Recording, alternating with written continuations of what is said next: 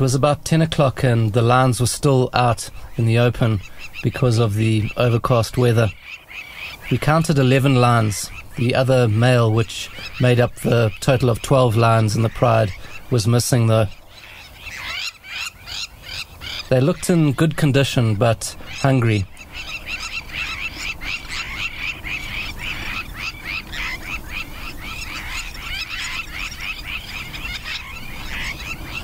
Yellow-billed kites and starlings squawked above the lions, which seemed to be keeping them awake. But slowly their eyes were drooping as the birds moved off and the noise stopped. Soon most of the pride was on their backs sleeping.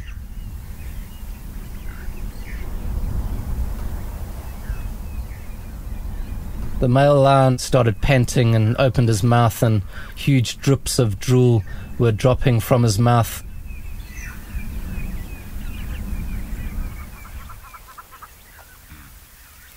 One of the young cubs, the only female cub in the pride, had become bored with the slow day.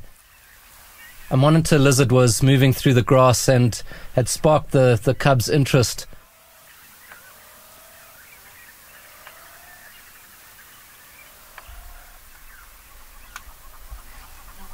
The monitor lizard didn't look like it was too amused with the lion, and it puffed up its throat and just sat there.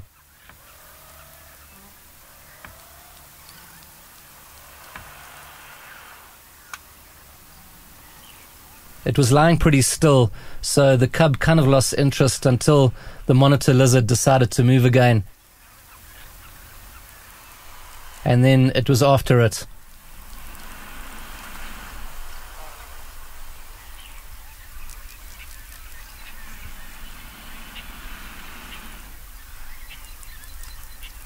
The monitor lizard moved through the grass, and when the cub got too close, it gave it a quick warning with a flick of its tail.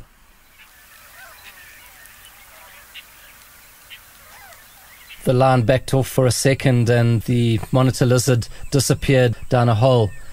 The cub looked quite disappointed as it peered down that its entertainment had vanished.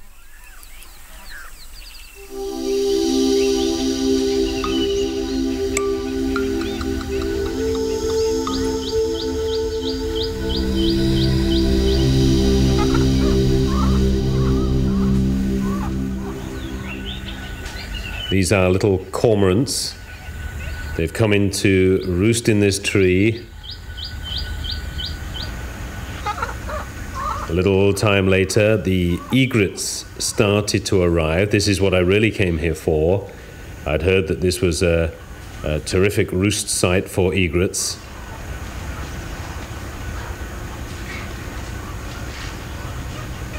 This site is only about 1 kilometer away from Bungsifai Swamp, which itself is surrounded by wet rice fields, and that's where these birds, the cormorants and the egrets, all go to feed during the daytime. And then from about 5 o'clock or so onwards, they start to make their way towards this communal roost. The egrets roost here over our winter months. Occasionally, something spooked them, and they took to the wing again, wheeling around in great groups, and then coming back in to settle down once more.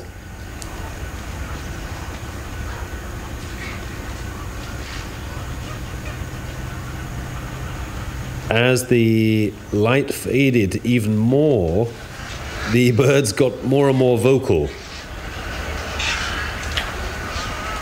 And then it was too dark to film, but the noise of this colony carried on long after the light had gone. And in fact, I was told that they continued to make quite a lot of fuss right through the night.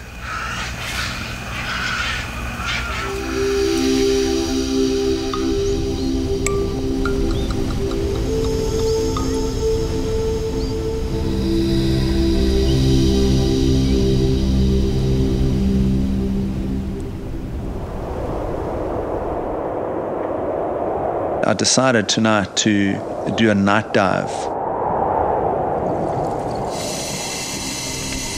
The little coral reef that lies between Mahe and Surf Island. And it was in this inky black soup that I jumped overboard and discovered a real surreal wonderland just below the boat.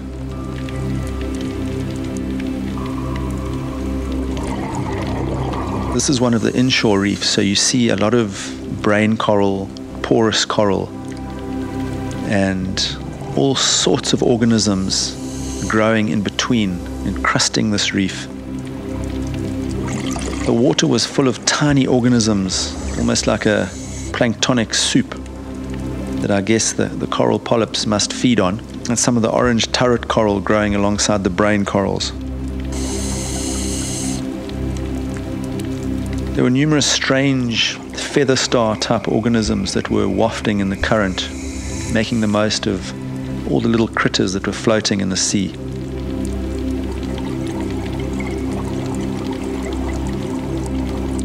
A type of scorpionfish which I'd never seen before, perched on top of a dead brain coral. Its profile was quite unusual,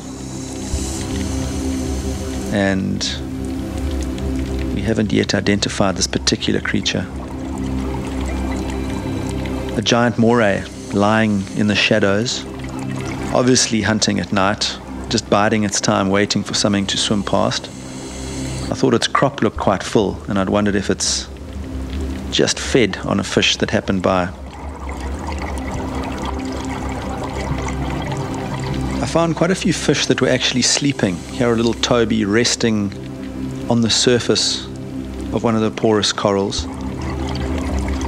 And it's quite intriguing to see the changeover between the diurnal and the nocturnal species of the reef.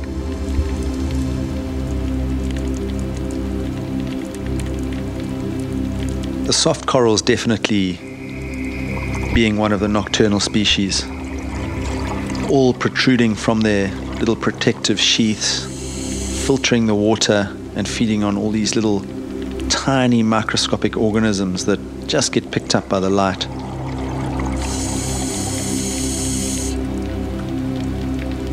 And here's a sleeping parrotfish, cocooned in its mucous membrane that it exudes from its mouth.